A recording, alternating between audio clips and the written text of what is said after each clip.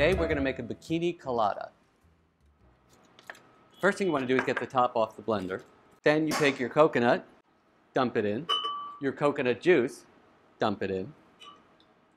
Lots and lots of rum.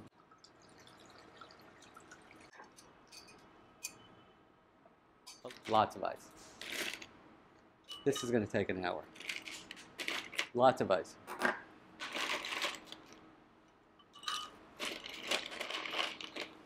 Keep going with the ice.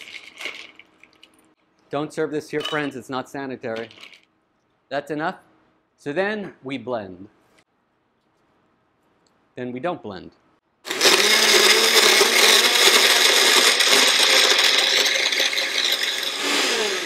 And here you have it, your bikini colada. And don't forget the pineapple garnish. Perfect. And don't forget the pineapple garnish.